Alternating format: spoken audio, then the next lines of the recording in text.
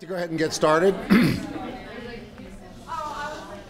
Tonight is the final speaker of our program, and I just want to say right now, I think all of the speakers have been exactly what we needed to hear. The things they've talked about, the expertise, the support they provided, it's all been just dead on and perfect. And as far as the students are concerned, I could not be more pleased. It seems like you guys own this. There's complete ownership by the students. You're talking to each other. You're making your own plans. And this thing is going to have a life of its own. And I just couldn't be more pleased. But these speakers have played a critical role telling us the kinds of things that are possible, things that are needed, providing, you know, information on how can you act, what can you do realistically. And Iran is just is the last of a series of stellar speakers.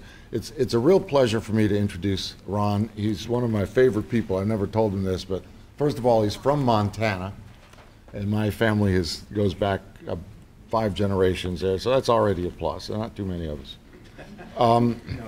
He got his bachelor's and master's degrees in entomology, working with bee physiology, which it tells you exactly why you can't predict your future. He bee physiology at the UC Davis, very prominent research school, and then went off to the Peace Corps in Malaysia.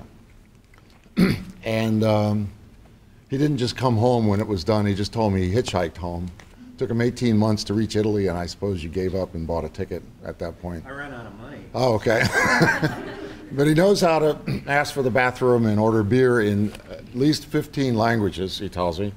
But he came back and got a PhD in ecology, and for his PhD research, he worked on a small island off of Sumatra on an endemic gibbon, and every day he had to pass through the territory of one of 2 tribes. I guess this island was, 2 tribes control the island, and they had to pick one. He picked this one, and he has a tattoo, maybe he'll show it to you on his arm, of a gibbon from that tribe. That made him a member, I guess, made it safe to traverse the.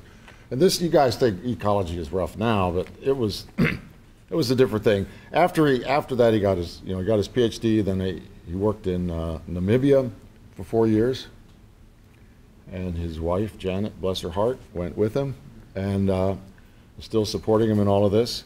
And he came back and started a career at the Minnesota Zoo, starting in 1982, and has been a leader both at that zoo and nationally in all sorts of conservation, especially in, well, I don't know if that's true, but certainly in tiger conservation.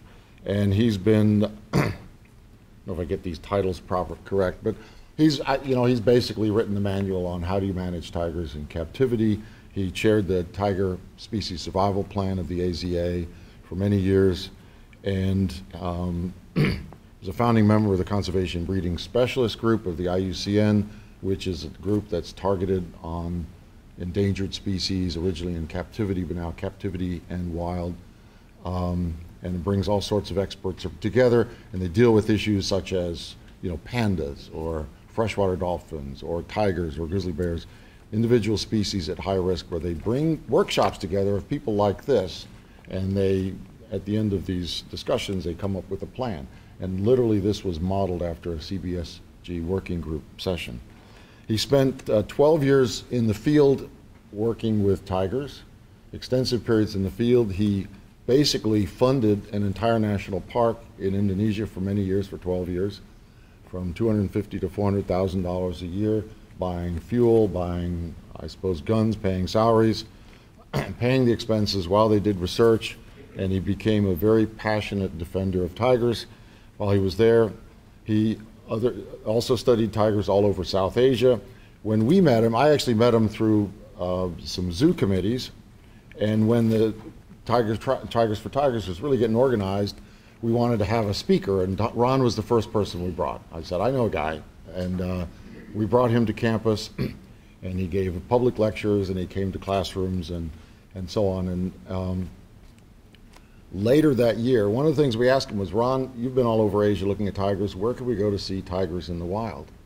And he said, I've spent my whole life studying tigers. I've never seen one in the wild. I've trapped hundreds of them for research purposes in the jungles of Southeast Asia, but you know, you can't just walk up on a tiger in the wild. They'll stay away from you. And And that later that year, he went to India to receive the Kailash Sankala Prize or award for his work in tiger conservation. And I guess Anjana met him then, and Pradeep Sankala, and they took him down to the parks in central India. And when he got back, he was very excited, and he emailed me a picture of himself sitting on an elephant. It was a little one, a sporty model, two-seater. And he was about this high off the ground. And then another picture is there's a tiger here, and there's Ron and Pradeep and a mahout on an elephant. And there's his tiger. He said, Dave, I know where you can see tigers. And the next year, then, Pradeep Sankala was our honored guest, and he said, well, you have to come to India to see our tigers. And we said, sure. And the rest is history. So I have to thank Ron for that. The students were very impressed with him. At one point, he was challenged, how can you accept money from ExxonMobil? There's this huge multinational conglomerate. They throw pennies to tigers considering the size of the company and all. Isn't that, greenwashing or something? And Ron is actually quoted in a book as responding, I'd kiss the devil's ass if it would help save tigers. And that's his attitude. He will do what it takes. And we've got some passionate defenders of tigers here. And anyway, he's won all sorts of prizes, and he's published 300 popular and scientific articles.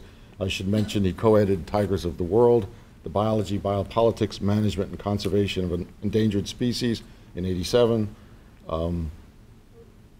The Management and Conservation of Captive Tigers in '94, which is now translated into the national languages of Thailand, Indonesia, Russia, China, and Vietnam. And in 2010, Tigers of the World, the Biology, Politics, and Conservation of Panthera tigris, second edition. Ron is a real expert, and he knows the politics, but he knows the biology and the conservation of tigers, and also the captive population. So it's a great pleasure for me to have him here. Thank you very much for coming. Thank you. Thank you.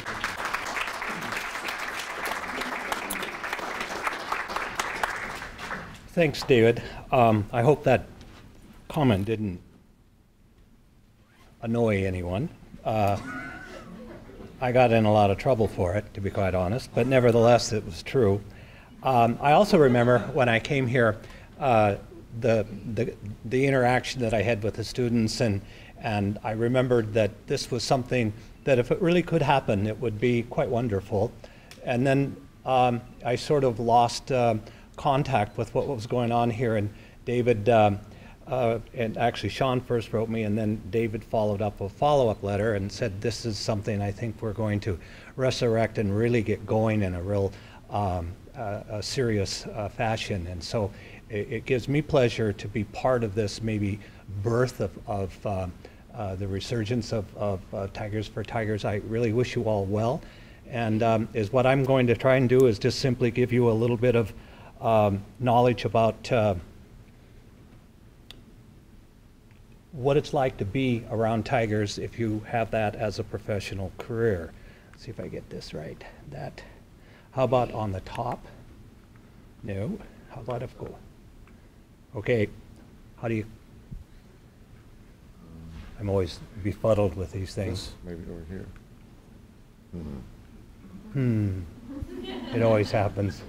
It's one of those moments. I think it was a little USB thing here. Ah, the little USB-A thing.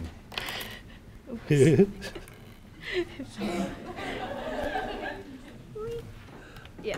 Okay.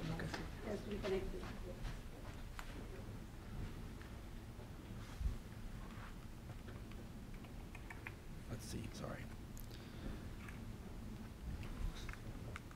Oh, man. Oh, no. I can do it that way. Okay, great. Apologies. Old-fashioned way. That's a real field biologist for you. Okay. I'm just going to go through a whole bunch of slides of different tigers at different times. This is Sumatran tiger. And of course, everyone's always asked me what exactly is a tiger, and it's certainly without a doubt the largest cat in the world. They live only in Asia. A lot of people think they come from Africa, and there are about 4,000 of them left. So that's all you need to know about tigers, because that's it. And so we have these extinct tigers that at one time were found in Southeast Asia and Central Asia. And most of them are here with the, come through, and you can see we have the Caspian tiger disappeared somewhere in the 50s and 70s. And I'm going to come back to the Caspian tiger because it holds the future for what what tiger restoration in the Asian landscape is all about. There's also the Bali tiger that disappeared, and then the Javan tiger. In fact, before I even got into tiger conservation, I was working on Javan tigers in Ujung Kulon National Park, is where they disappeared. And I was intrigued with what happened and how did it come to be that there were tigers in this park and now there are none. And so the only place that was really left for tigers anywhere where I could be around was Sumatra, which is this next island up from Java. And I went and spent 12 years there in the field, and I'll show you what that's like when I get to it. There's also the Bengal tiger that Anjan here has told you all about, and it is without a doubt a tiger subspecies that has a huge history behind it. Indian politics, Indian conservation movement, it all really started in India in so many different ways. And then finally we have the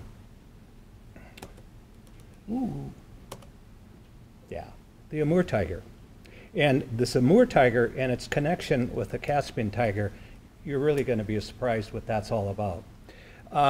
I was one of the first field biologists that used the remote cameras that used infrared beams, and I'm sure most of you know what they are. If not, these are cameras that were designed with an infrared beam that you would attach to a tree, have the beam go across the trail where you knew pretty much tigers were coming up and down, and then these cameras would automatically take a picture, and you could have the date put down, you could have the time put down, and you could also then have it would flash if it was that in the dark hours, so you could get a picture of these animals. And as part of this is that unlike tigers in India that have a different strategy for catching their prey, tigers that live in lowland tropical rainforest and tropical rainforest, these are very, very dense vegetation zones. And like in Waigumbas, the highest level in this whole park was 7 feet above sea level. Half of this place is all underwater continuously. And as what you have is this tiger walking down the trail. You notice there to the right, the tiger is sitting, and this is how the tigers in Sumatra and other places actually do their hunting. They just simply go and step off the trail by 2 or 3 feet, and they wait until the prey comes by, and they jump out and say, boo. And it's quite unnerving to know that you're in the territory of all of these tigers, because you can smell their urine, because they pee everywhere. You can smell their feces. You see their marks, their footprints. But more importantly, when you're really close to them, you hear this really low growl. And that really gets your attention when you hear that. So how many tigers in the wild remain? In many ways, this is fantasy because no one knows how many tigers are in the wild. So they're best guesses. And again, Anjan went through this. There used to be a time when they used paw prints as a device of estimating how many tigers there were that they used in India. And that came under dispute, and it was pretty much shown scientifically that this was a bogus methodology. Whereas this camera trap system is so much more accurate, and I'll show you how that works in a bit. But we do know that as many as 100,000 tigers were probably living in Asia at the beginning of the 20th century. And in 1998, Peter Jackson of the IUCN's Cat Specialist Group estimated this 5,000 to 7,500. And I don't really know where he got that number, but that's what it was. And then here we have this estimate that came out of India in 2002, and then in 2007 you can see it's dropping. And the most recent published peer-reviewed estimate is about 4,000, anywhere between 38 and 5,100, that John Seidensticker and a number of his colleagues put together. Okay, but here now we're getting into the real issues about tiger conservation and the future of tigers. In 2005, the tigers occupied only 7% of their historical range, and this was 2005, and they've since lost another almost a couple more percent. So this represents a 93% collapse in the habitat for tigers across all of Asia. And the reason why they can do this is that it's pretty easy to have historical records, topography records of what the landmass and what the land cover was. And now with the new satellite imagery, they can really accurately measure the decrease in habitat. And so in recent years, a number of the organizations like World Wildlife Fund and Wildlife Conservation, I don't particularly agree with what they're doing, but they came up with this vision that they wanted to have source sites. In other words, they wanted to have the big sites where there are lots of breeding females to concentrate our few efforts and our few funds for preserving tigers in the future. My particular take on this is that there are so few tigers and so few tiger habitats, and every place you go, and I'll talk a little bit about this, there are different threats to the habitat. Sometimes it's logging, sometimes it's mining, sometimes it's overrun by just people. Indonesia, it's oil palm plantations. Up in the Russian Far East, it's timbering. So you just don't want to concentrate on large areas. You want to try and preserve everything that's there. And the other way I put this is that imagine if you started out with $100,000 with a financial advisor as part of your 401k. And over 25 years, this financial advisor lost 94%, 93% of your, and he comes up to you after 25 years and says, geez, I'd like to have another 25-year contract with you to manage your money. Would you hire the son of a bitch? Well, guess what? These are the very same guys that on their watch lost 96% of the habitat and 95% of the living tigers on Earth in Asia, and they're still in power. And so I think it's time for a change. There's a historical map, and this is really kind of fun because it kind of shows, most importantly, where the tigers that came out of up there with B and D, because what they could never figure out about the Caspian tiger is where did the Caspian tiger come from, which is way up there, and it's on the edge of Iran, Tajikistan, and all of the other Stan countries. And it went extinct very early because there weren't very many of them, because mostly they lived in the river valleys with, in breeds where the deer lived, and those were cleared by the people that lived there, and pretty much the whole habitat was just simply destroyed, and all of the tigers were lost. So a very, very clever molecular biologist, Carlos Driscoll, went and followed the Silk Route through these areas, and all of those little spots where you see the maps or the little green dots, he went into the museums and collected samples. And from the hair, he extracted the molecular DNA, because only in the last, something like the last 10 years, the methodology has been developed. In the last 5 years, it's become very sophisticated. And he made a most astonishing discovery. Astonishing. If you look at the real origin of the Caspian tiger is the tigers that came from B. They came from the Amur tiger population and crossed over through the rivers and followed the riverbeds down through all the way over to where you see BIR. Then these tigers had a second migration back to the Russian Far East and populated that population. The Caspian tiger and the Amur tiger are molecular identical individuals. They're one and the same. So they're thinking, seeing how all of those are gone and seeing how we have lots of Amur tigers, why don't we think about restoration? And that's what is happening now. And it's kind of an exciting thought because when everyone talks about the future of tiger conservation, we keep looking at our diminishing number of live tigers. And we can't keep protecting the habitats because it keeps disappearing under the watch of these idiots that are now in charge. So what do we do? Well, we now have a new option, and that is simply the restoration.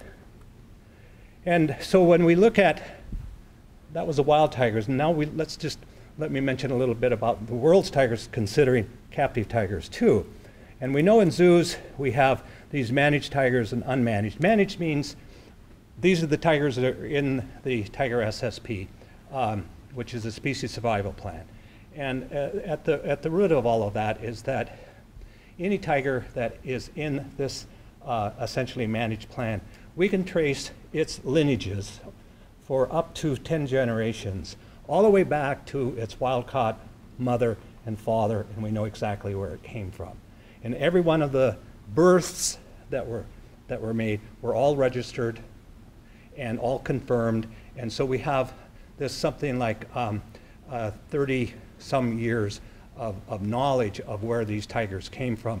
And so we know what their genetics are. But then we have, in private circles, this whole mishmash of what we call private tigers. And there's approximately 10 to 11,000, and we know that we haven't counted them all because they're all through the United States.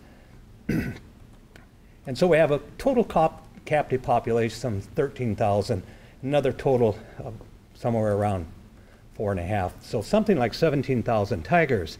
And of course, a good number, of that private number, 5,000 are in the United States, and another 5,000 are currently living in the Chinese sweatshops that they have in northern China. And the Chinese have this idea that they're going to breed up to 20,000 tigers on tiger farms, and they're going to use their products in traditional Asian medicine, and we'll get to that. And then we move to the next issue is, how did some of all of this happen? And of course, conflict with tigers, tiger-human conflict has a huge impact. One of the things we did, we went through the databases going all the way back to the 1800s, and I have some knowledge there. We actually have data going all the way back to 2,500 years in China. For some reason, the Chinese documented every single bite and every single killing by tigers in China over an incredibly long period of time. And it was in archives, and a guy named Coggins actually went to China and got a couple of professors to help him translate all of this and extract that data. And so you have all of these crazy wild pictures of these guys, hanging around, the gangs that killed this tiger, and then the British Raj and all of their tiger hunts, and it wasn't just the British. There's a lot of people who the wealthy Indians were also, the royal families were involved. I'm going to just move on. And what happens when all of this happens with, you have tigers killing people or killing livestock or just terrorizing villages and eating their dogs, is what happens is two things. They either get shot, killed, or you capture them and bring them into some zoo. And this is a particular male Sumatran tiger that we actually captured in southern Sumatra that had killed and eaten 3 different people. 2 men, 1 woman. It was a man-woman eater.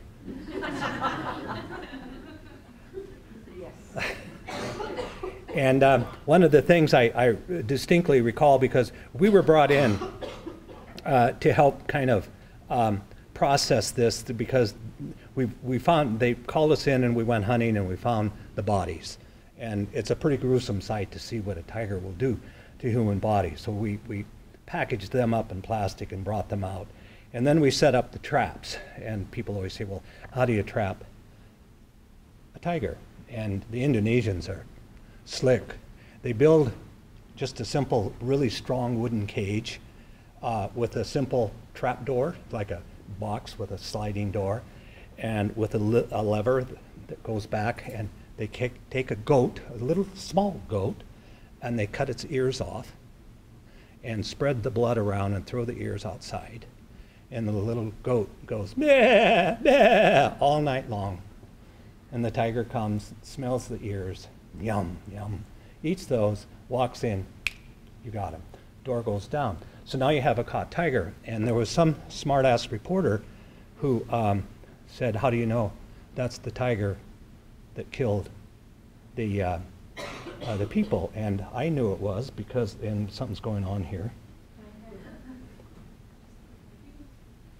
If I just go, anyway, one, we had a picture of this guy just before he was caught. And second, I pointed out, if you look in the corner of the page, of the cage, you see where he's just pooped his, do you notice what's in there? It was the white underwear of the man he just ate. I know, it's gross, isn't it? But that's what field biology is all about. So another thing that I was really interested in is because this whole concept of people that were going in and poaching and killing tigers and everyone always says, you know, and they're shipping them off to China because the Chinese want them for this and this and that. Well, I was really curious, was this true? And so we actually hired an Indonesian who was part of an elite military intelligence force, and we hired our own essentially information officers. Another name, best name, they're snitches. We hired snitches to go through all of the places that lived in the villages, and they would call whenever any of these, anyone from outside was coming in and entering the edge of the national park. And poachers in Indonesia are just like what happens in India. This isn't the farmers saying, oh geez, I don't want to go fishing today, I think I'll go poach a tiger. Because most Indonesians are terrified of the forest, and they're terrified of being overnight in the forest.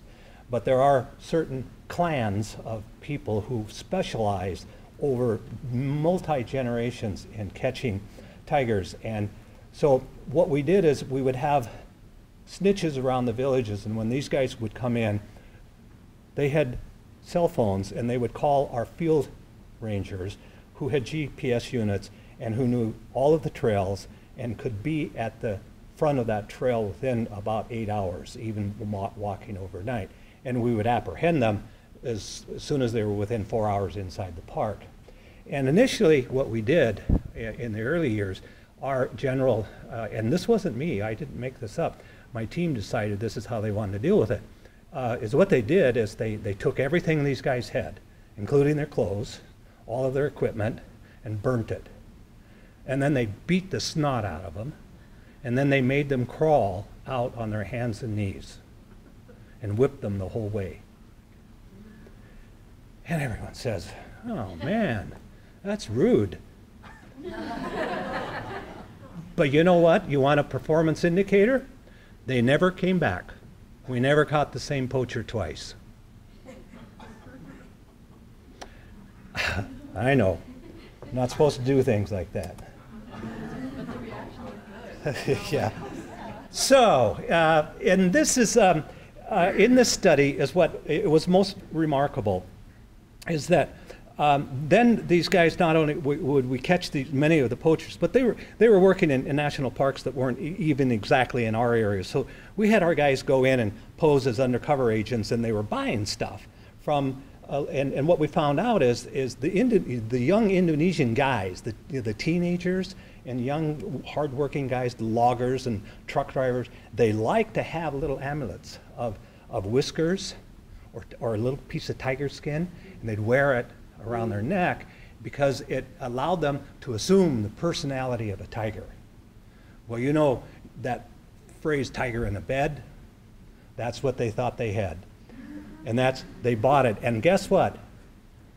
Young Indonesian males bought more of these parts than any other source. It was the Indonesian youth that were killing their own tigers so that they could be a stud that night. Okay, let's talk a little bit about tiger species survival plan.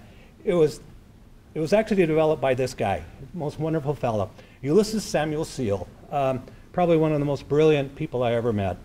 He was an endocrinologist, and he was the man that developed the techniques for immobilizing tigers, the drugs that you use for immobilizing all of the wild animals, because he was just really interesting. He slept 4 hours a night.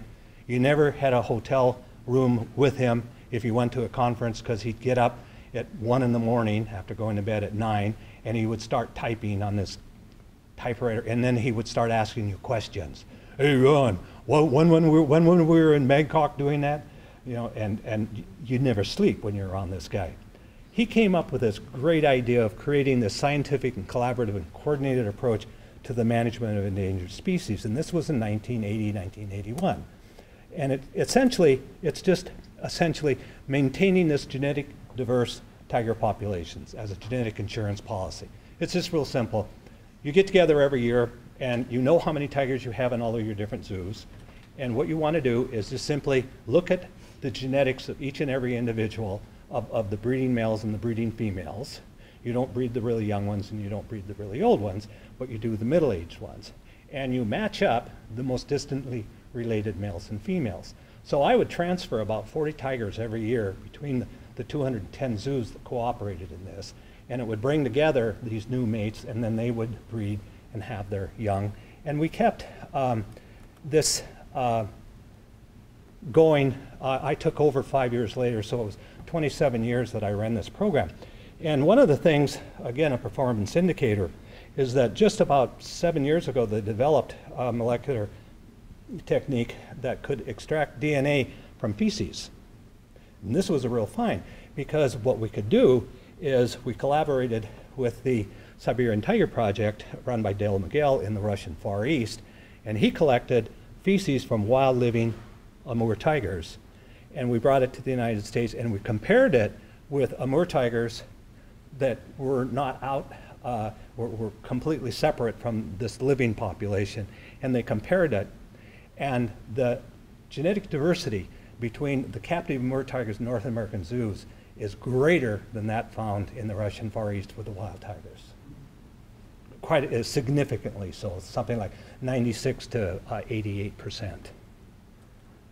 And of course, there's all of these other things, but that is sort of, it's a blueprint for managing tigers so that, and I always said that I don't really particularly think that zoos have a real niche in conservation until they start getting involved with wild populations and supporting wild research and supporting conservation efforts, supporting protection efforts, or even, most importantly, and this is where my vision was for the future, I really envisioned using genetics of zoo-caught animals to augment wild populations when they started reaching critical low levels. And so we have the master plans and the stud book. These were kept by a lady who worked for me for a number of years and still does. And since 1982, this is kind of a nice fact there, I was essentially the guy who managed, I didn't manage because the zoos really did it all, I just sort of was the head of the committee. 419 young tigers were born in this population, more than in the wild, that lives in the Russian Far East right now. So I felt good about that, and so here's a mother with her tigers, and now here's the other side of the coin. This is what China has put up. It reminds anyone who has any real knowledge of World War II, the Nazi extermination camps at Dachau and Buchenwald. It's exactly the same. They take these tigers, they throw the female in when she comes into estrus with a number of males, and then she delivers cubs. They take the cubs away from her immediately and stick them on sows. And the sows, the pigs, nourish the tiger cubs. And as soon as you take the cubs away from a mother, her oxytocin stops, and so she will stop production of milk, and within 30 days, she comes back into estrus. So they'll breed this female 3 times a year. Against the nature. It's against nature. It is not natural. And then those cubs are taken and put in with sows, and their goal is to get 20, they're up to about 12,000 tigers now in these camps, and they're going to 20,000. And everyone is really quite upset about it, and I can understand why. And I really have a lot of respect and admiration for the Chinese, because I'm going to tell you a little bit about them, but that part really annoys me. Okay, now I'm just kind of jumping back to the field because all of this was a progression.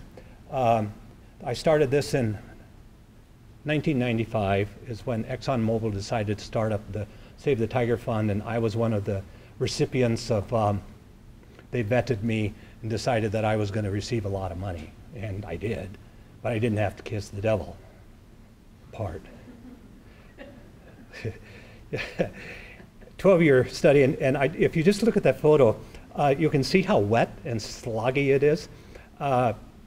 It was pretty, I had to get used to this because this is right on the equator.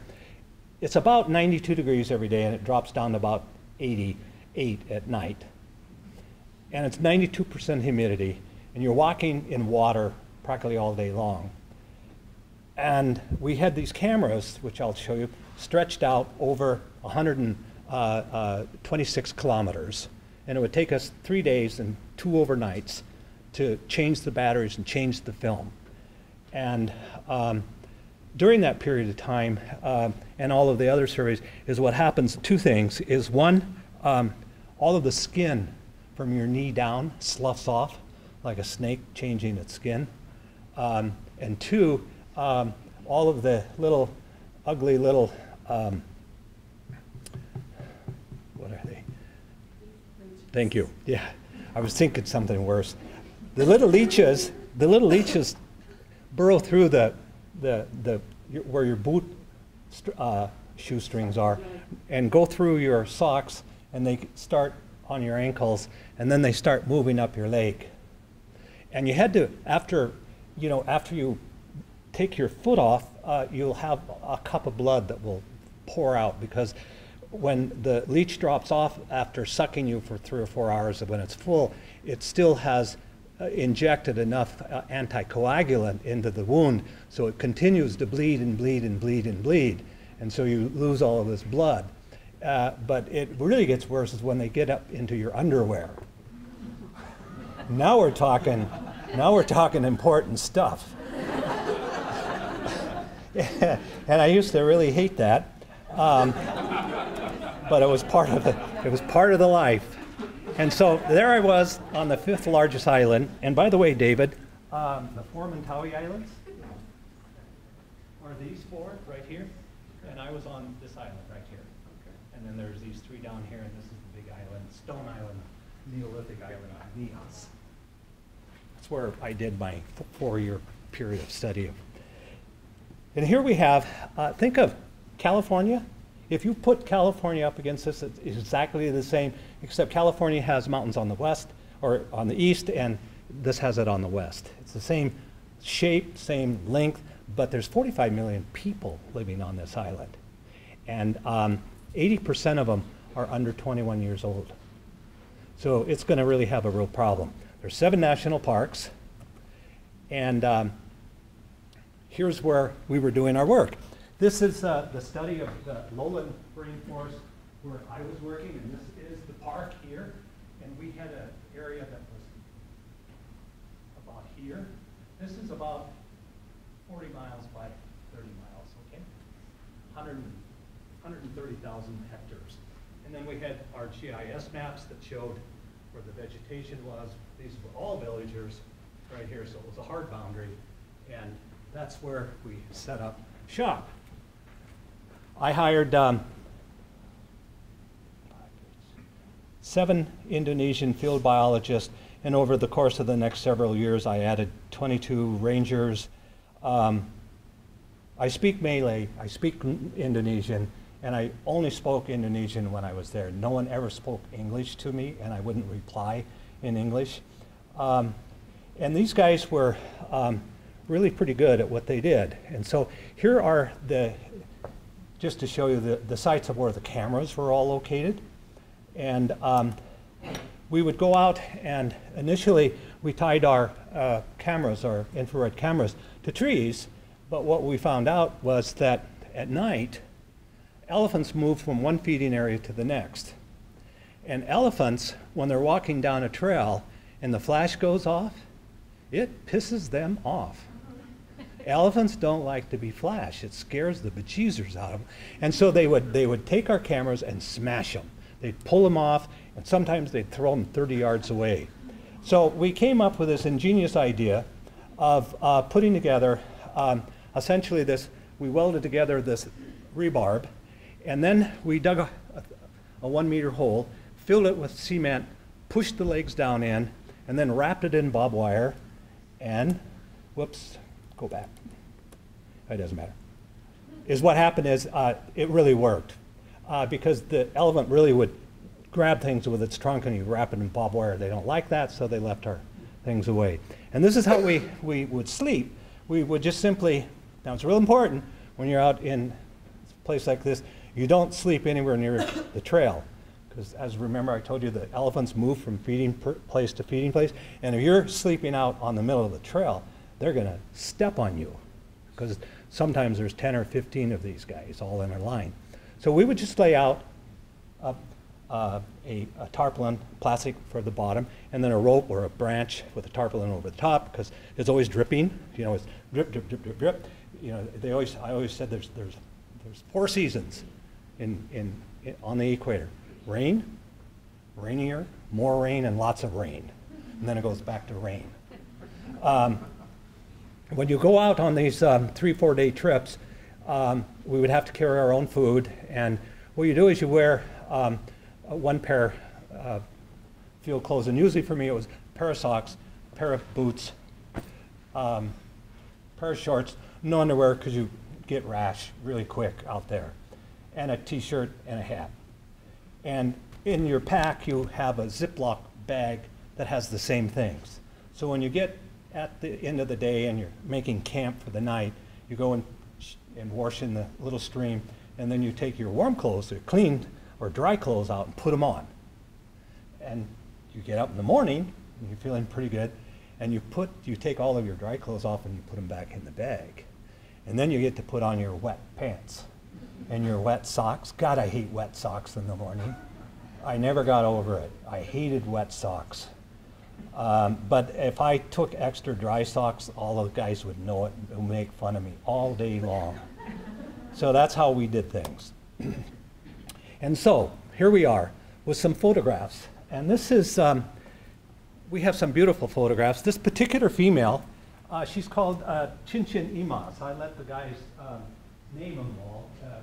Chinchin Imas, Chinchin is rain and Mas is gold.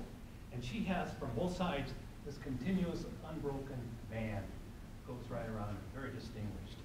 And these stripe patterns are like individual fingerprints. You can tell every tiger instantly once you get the eye for them.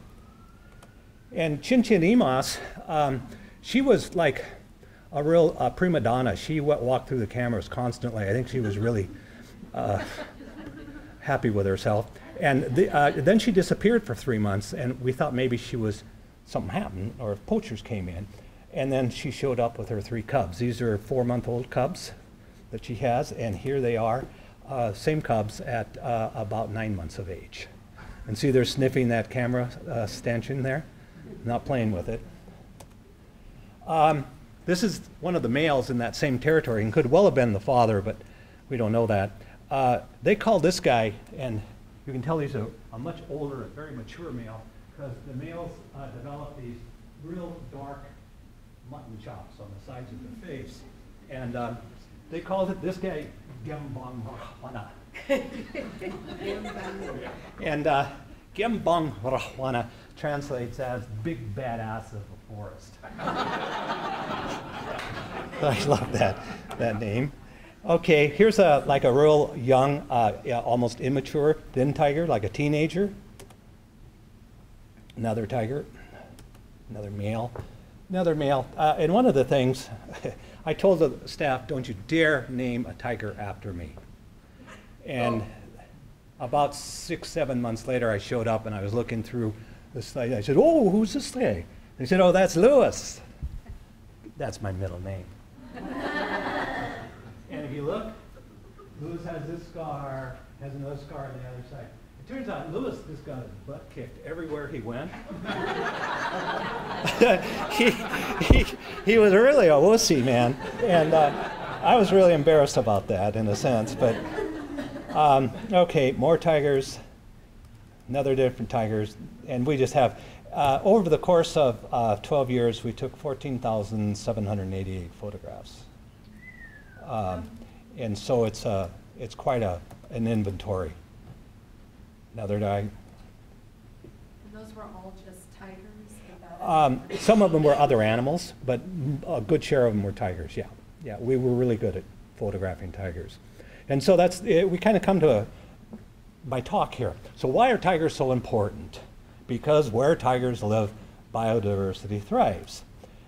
And these are the other kinds of photographs. Amazing animal. This is the Sumatran rhino, two-horned rhino. And this is an animal the size of a Volkswagen bus. And the Indonesian rangers did not even know they had rhinos in their park. And I couldn't figure that out. I said, Jesus Christ, how do you miss a guy this big? And it turns out that the Indonesians, all of them, for the most part, are terrified of being in the forest and absolutely terrified of staying over in the forest. So their whole idea of going in on a survey and seeing what's going on is to walk, because we're right on the equator, they walk in from sunrise, 6 hours exactly, and they stop and have lunch. But not a long lunch, because they've only got 6 hours to get out before it's dark. And if you look on the map, it's only the periphery. It's in the core area of this park where no one goes, where all of these animals were. And that's where we had our study site. So we had not only rhinos, but elephants coming down through the park, Malayan tapirs coming down through the park, bearded pigs. You see the size of this particular pig and that particular tree?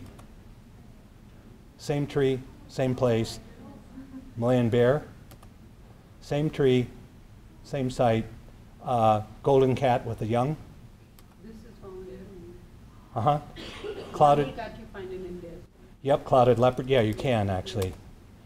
Okay, and on and on and on, and it was really fun doing this whole project. But I also got called away by China because they decided that I had a personal relationship after this 1988 Year of the Tiger Conference. The guy pointed out this Wei-Sheng Wang. He actually called me up and said, I want you to come to China to lead the survey to find out how many tigers are, of the South China tiger, the Moyensis subspecies, are left in southern China. And so I went. That's how it says, welcome Ron Tilson, hero.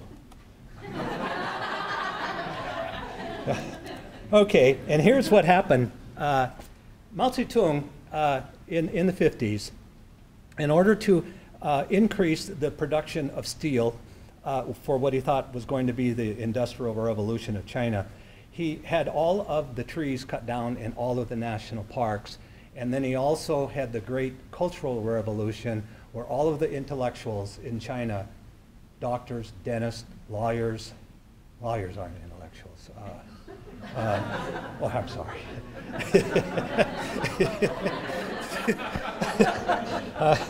All of the intellectuals, they had to leave where they were working, and they had to go and live and make their way off the land.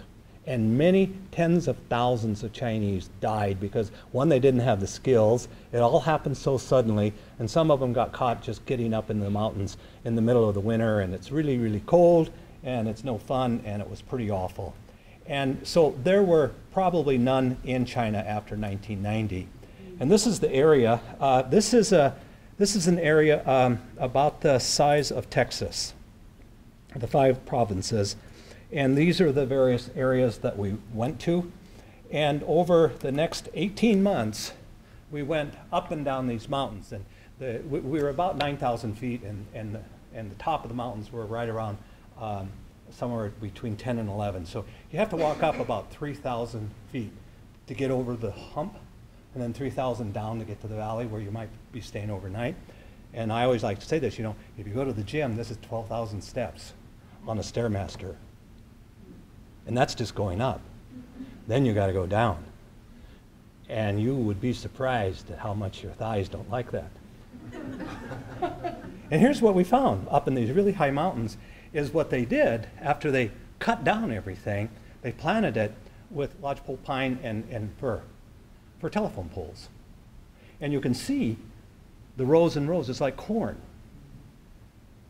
The second part, which really amazed me, being an ecologist, is that even during the summer, we would go through these parks.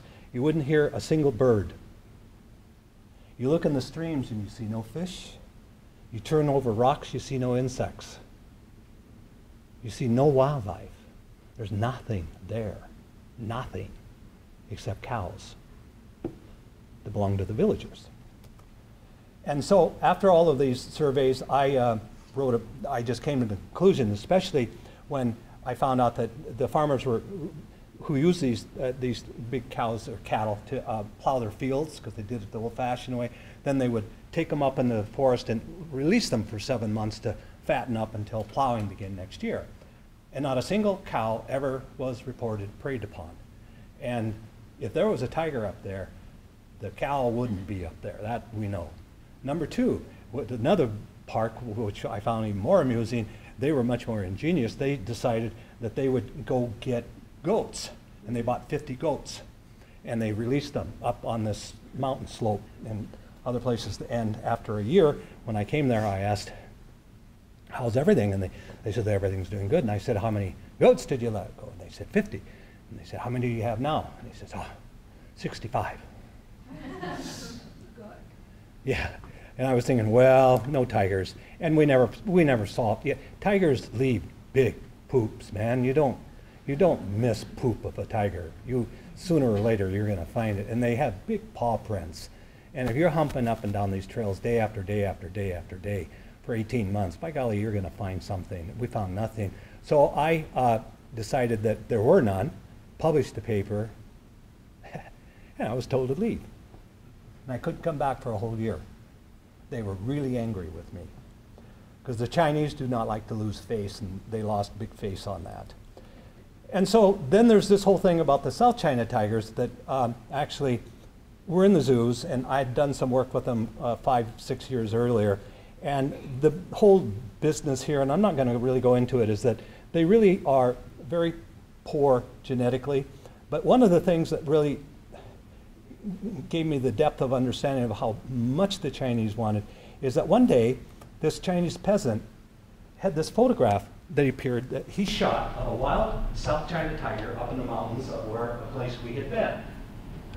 And it had a few of this and this.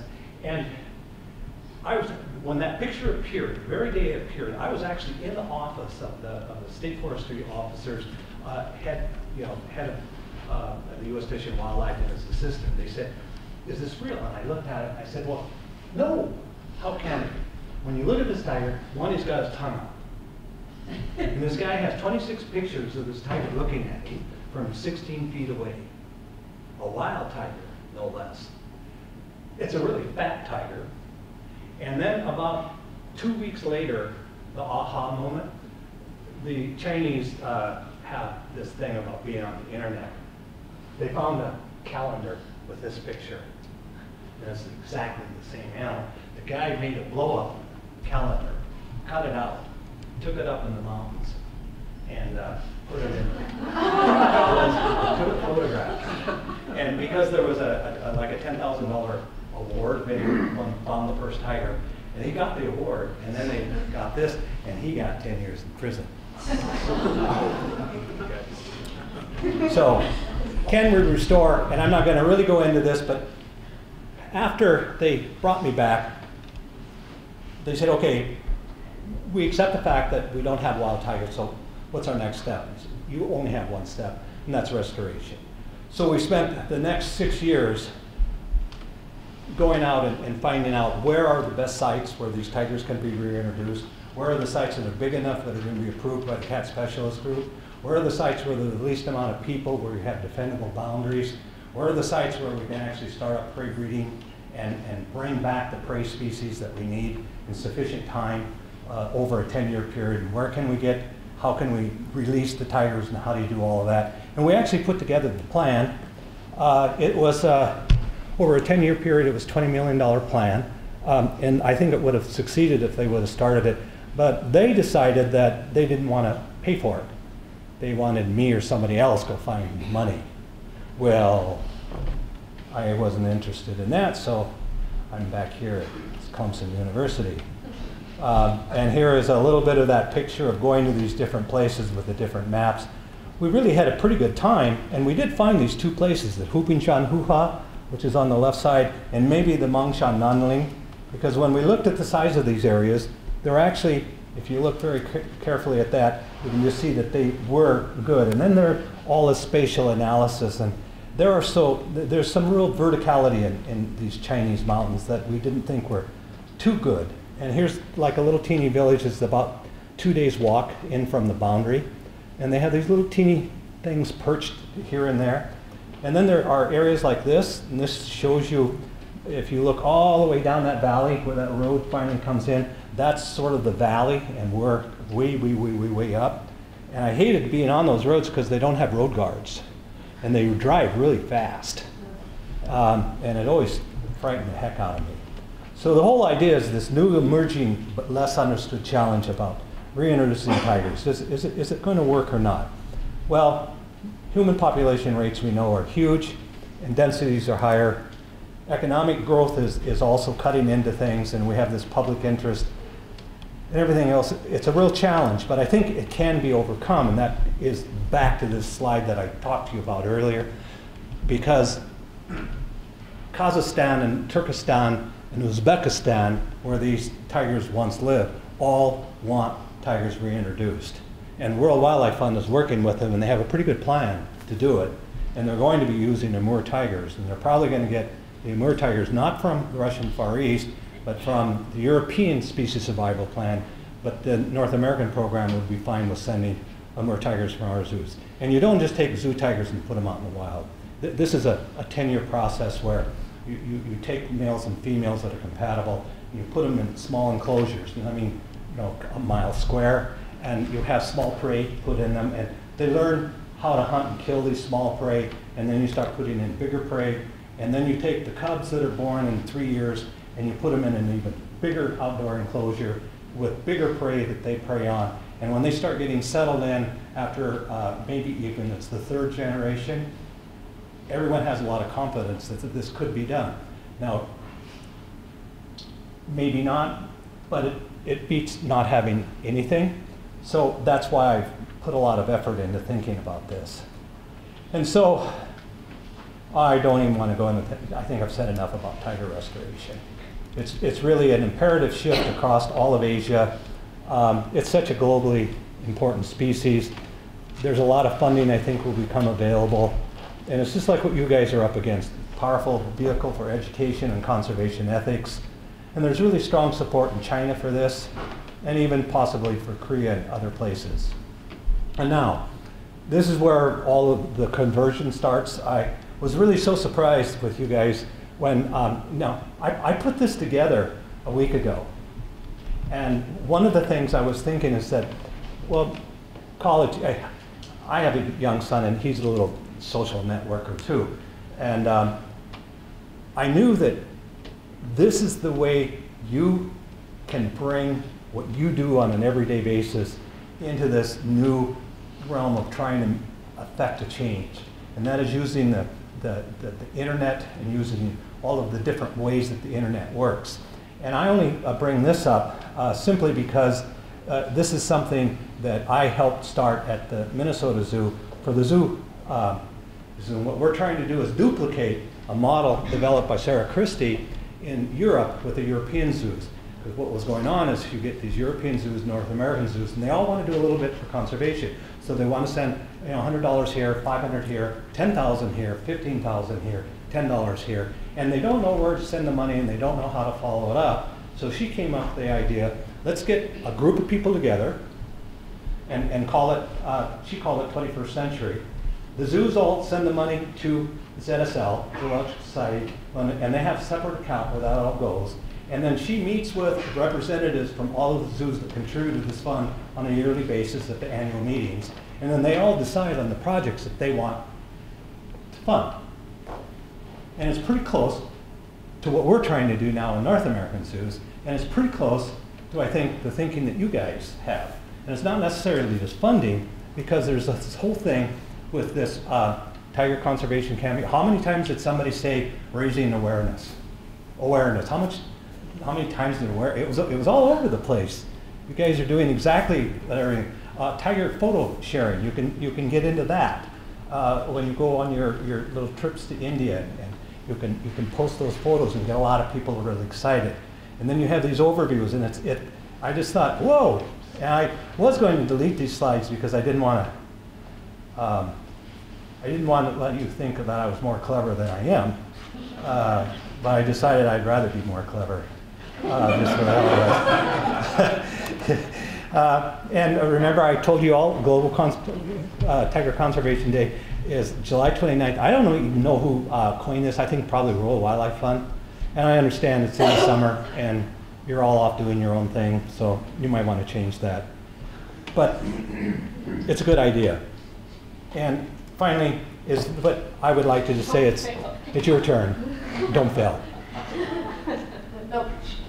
No pressure. Because then I'll have to use the F word. And I have to say, I really enjoyed being here. I know that my other colleagues that are the mentors, the speakers, and really so happy to see you again here. Your enthusiasm and love and kindness just shines. And same with you, Carol. We have really passionate, dedicated people here. And I congratulate each and every one of them for your insights. And particularly, I think David really deserves a shout out for really being the behind the scenes architect.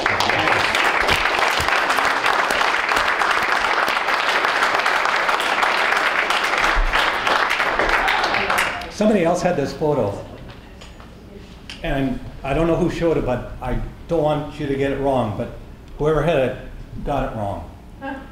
This tiger, yes, was a bad boy. He was eating people's dogs and cattle around this village, but he was caught in a snare. He was snared with a soft caught snare, but it really did rub his paw on. So they brought in the team from the Sumatran Tiger Project, and they immobilized this guy. And then they took him to kind of a makeshift clinic and cleaned up his wound and sutured some of it and put him on antibiotics for no more than 2 days, and then brought him back to this area and released him. And when I saw this photo, they sent it to me before it was even published, the thought that came to my mind, freedom. Freedom at last. And it just is powerful. And so I wanted to say thank you for having me and putting up with me. It was really a pleasure.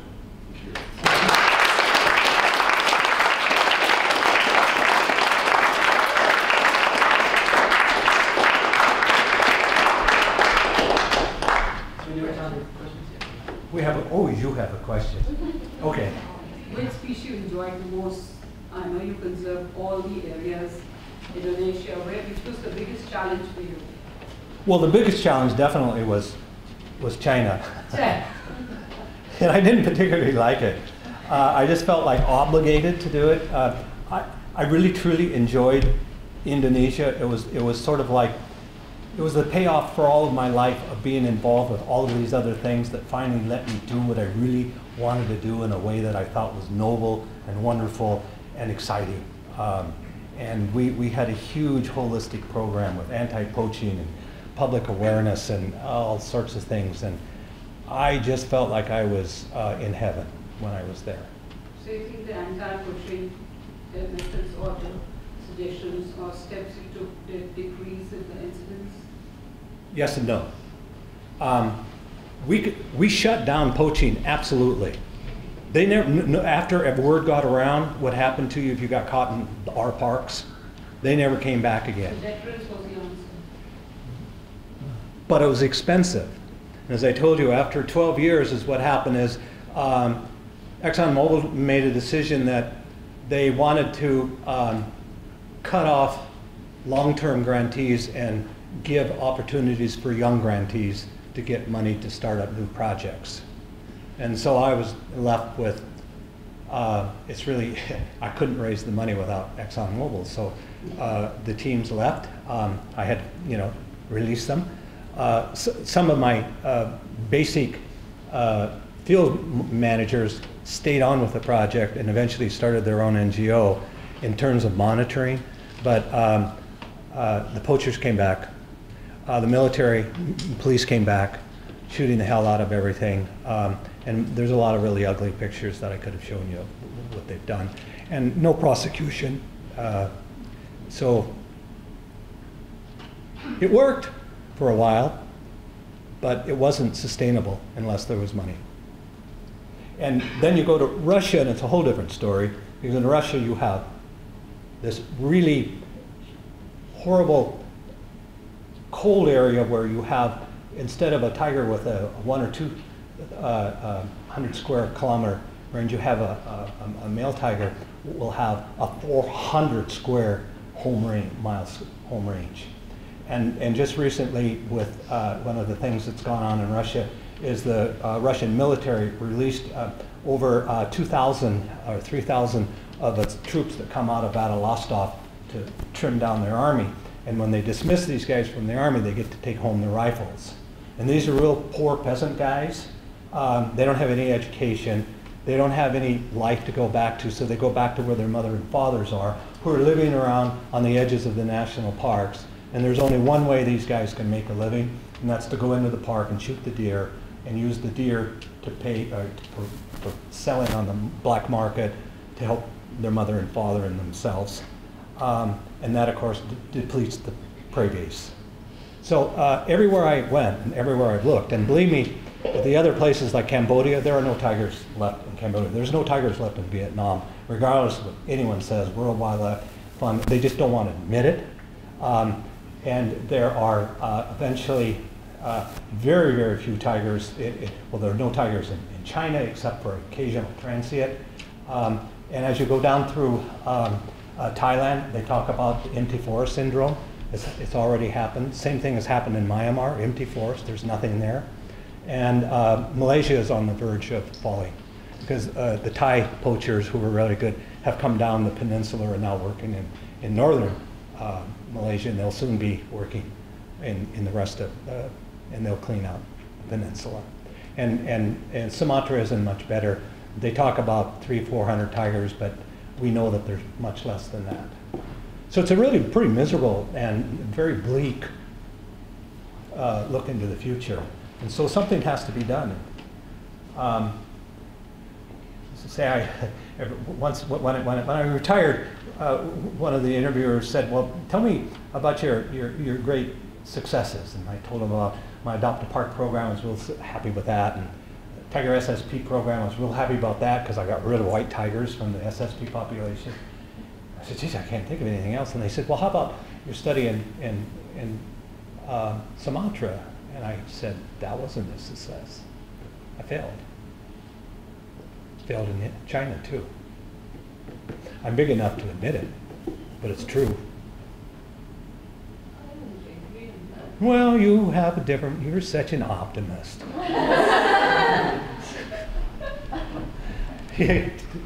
how, if the governments won't enforce the law, they don't protect the farms, and ultimately, they're the only people who could save these animals, right?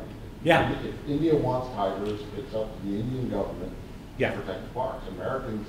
Yeah, the Indians will take care of themselves. They're very laborious and slow and convoluted and complicated, but they will take care of their troubles. And in every tiger range country, it's the same. Ultimately, there's really very little we can do. We can throw money at it, but then That's how I feel. The other Asian countries just do not have the same relationship and the same cultural feeling about wildlife as the Indian general public does.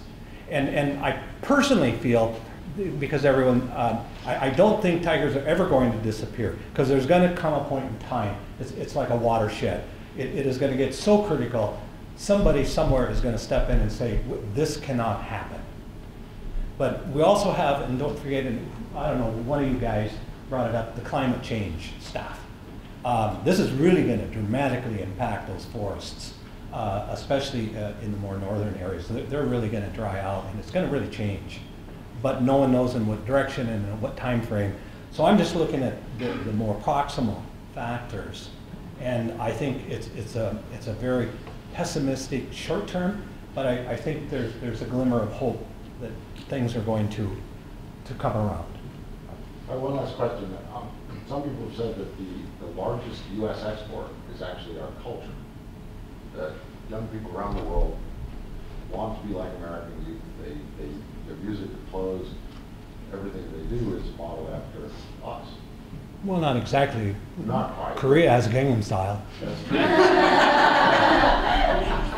But is there something young people, so that maybe the U.S. government could apply pressure and say to Indonesia, you got to get serious about this, or to Thailand or something. I mean, at that level, perhaps there are influence. I absolutely agree. For example, we give Indonesia and a lot of the other Asian countries billions of dollars of aid for lots of different reasons, including military. And they can just say, we find this unacceptable that you're just completely wiping out your forest, your biodiversity. Well, and this is the point I failed to make. Why are tigers so important? I didn't make the connection between, like in Sumatra, where you have all of these hundreds of different kinds of different species living in these parks under the umbrella or of the tiger. And you go to China, where all of the tigers were massacred, and there's nothing there. There's nothing. There's not a single bug. There's not a single bird. That's how bad it is. When you lose the tiger, all of the other elements move in. The tiger keeps everyone out. The tiger is the icon. It's the symbol of wilderness. And when you lose the tiger, you lose everything. So don't fail. Over here. Since we aren't over there in the countries where these tigers are, and since we can't force, like what's already stated, people who do guard these parks to do a better job, what do you think is the best course of action for us? Well, all you need to do is get rich, marry a really rich guy, and become a philanthropist, or figure out a way to get your own money, or what I did is I just decided that I was going to make it my life, and I was going to get involved, and when I first saw tigers or been involved, I decided there is nothing on earth that's going to stop me from being a champion of this wonderful animal. And so I was about your age when I made that decision. So you're just ripe. Back there, Sean. I just had a question regarding the introduction of tigers into the Middle East. Yes? Are they considering to do that? And have they tried out the methodology elsewhere? Because I know you're talking about the expansion of the 10. They want to do it. They have a sort of a plan, and no, they haven't tried it. There has been no real reintroduction, but there has been, and we've done this too, translocations. Translocations do work sometimes, not all the times. Sometimes tigers come back or they're shot and killed because they can't settle in, but other tigers do manage to stay on. And so that may be a way, but I think for the most part, no one's going to be willing to do that. Russia is not going to give up any of its few hundred wild tigers to send to Kazakhstan, where the Chechens live.